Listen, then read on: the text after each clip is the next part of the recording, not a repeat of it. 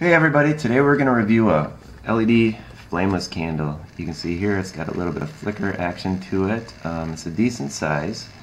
It's got a metallic looking base, but it's plastic. It's got a decent weight to it. It sits stable on the table. And as you can see here, it's got a really nice design.